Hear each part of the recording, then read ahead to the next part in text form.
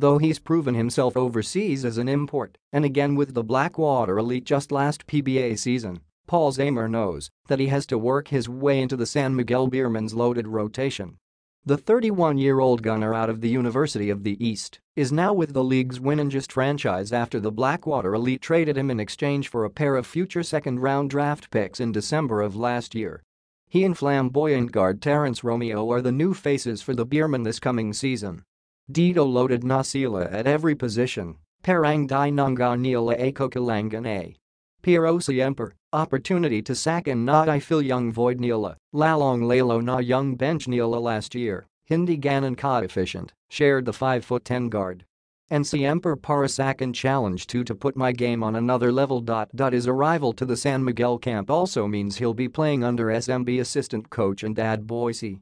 The father and son duo last shared basketball work together for Cebuana Lulier in the D-League back in 2013. Nagsama na kasi kami before sa Cebuana. Medyo awkward young feeling kasi young nga, immature pa ko nun. But ngayon, exciting para sakin na matuto lalong lalo na nakapag champion na sila many times, the 6-year pro said. And also makabawi rin ako sa kanya kasi at least ngayon, medyo mature na ko, Paul added with a smile. Zamar has joined a team that is keen on keeping their hold of the all-Filipino tilt for the 5th consecutive time. Though it appears daunting, the former ASEAN Basketball League heritage import for the Mono Vampire BC is excited.